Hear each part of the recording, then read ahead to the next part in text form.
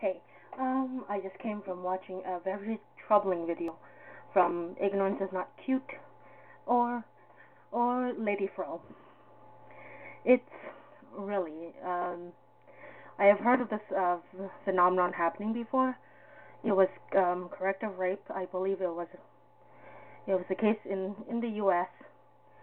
I believe a bunch of people, a bunch of men got together and decided to do that, to force themselves on this lady, just because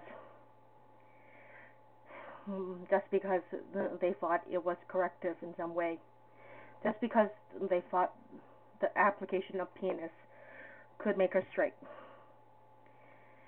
First of all, rape is already a horrifying thing. It's a crime of power. It's not even about sex.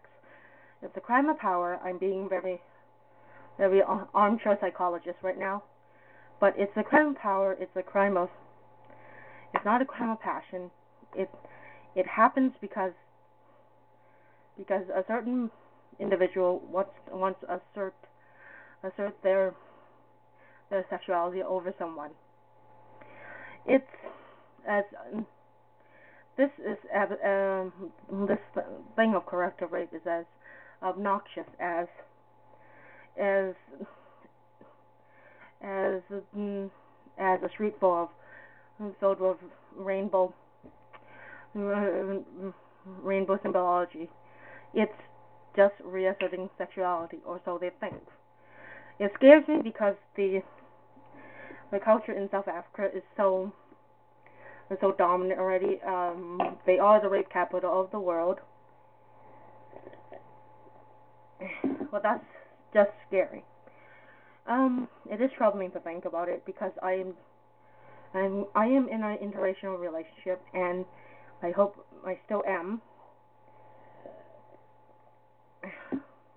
with a black lady. She is very Americanized, just like I'm very whitewashed.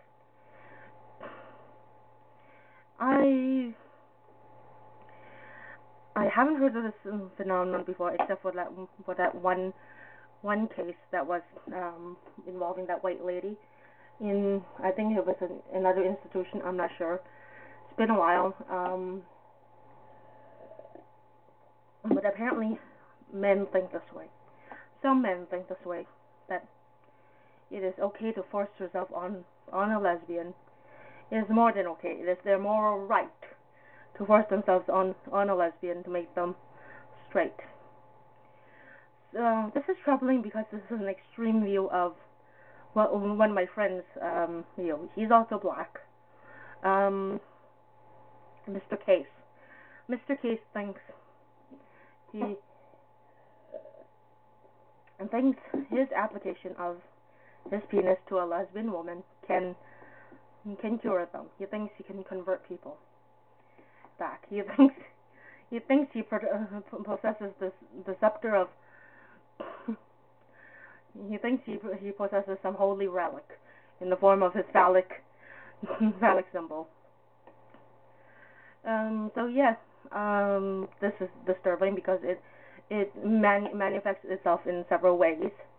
One way is the corrective rape, which is very disturbing. One way is no, you haven't found the right man yet, or you haven't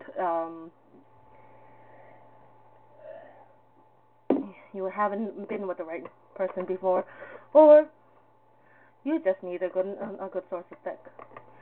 I'm not going to talk about strap-ons. That's another video because yes, it even trickles down to Americanized societies in the fact that some men think with a good dose of sexing they can convert lesbians. It's just not true. I'm in a very heterosexual based living environment, college dorms, hooray. Even the graffiti is disgustingly heterosexual.